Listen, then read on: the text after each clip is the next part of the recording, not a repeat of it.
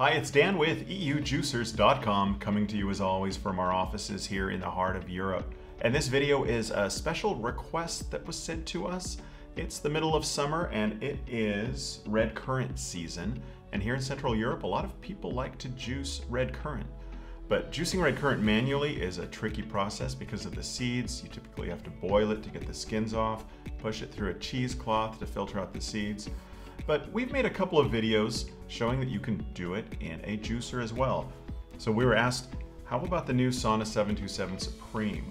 We want to see that juicing red currants. So that's what this video is all about. This is the first time I've actually tried juicing red currants in this, so it will be new for me as well. And I've brought two different types of currants. These ones here I bought in the store today. They're kind of soft, they're a bit older. We'll see how they do. And these here I just picked in my garden this morning before I came into work. These should juice a little better. Now the tricky thing about juicing red currant is the seeds inside can plug up the juicing screen, and also they have a very high pectin content. That's the stuff that makes jam and jellies. That's what makes things gelatinous. And that can kind of start backing up in a juicer. The advantage of the 727 Supreme is it's got this variable speed motor. So I can start it like at speed 1, which is 40 RPM, speed 2, which is 65. And if things start going well, I could speed it up. But normally with currants, you want to juice them slowly, especially in a horizontal juicer. You want to take your time. The advantages of juicing currants in a horizontal is you don't have to cut these stems. These longer stems will jam in a vertical, in the pulp outlet. But in a horizontal, that doesn't matter. On the other side, a vertical will juice currants faster because it's just a bigger juicing chamber and it's got those wiping blades that will keep the screen clean.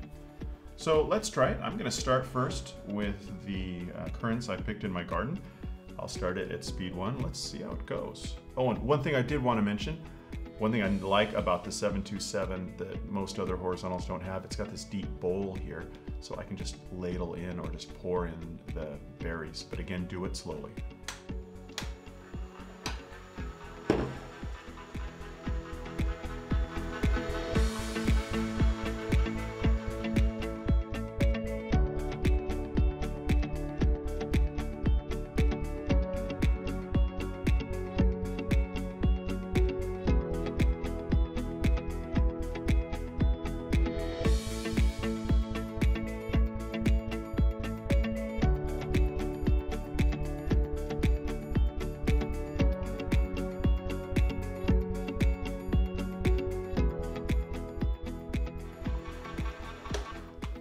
So I've still got a few red currants left, but the glass is actually quite full.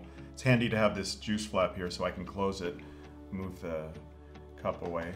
I found that running the juicer at speed 2 seemed to be ideal. Speed 1 was still a little slow.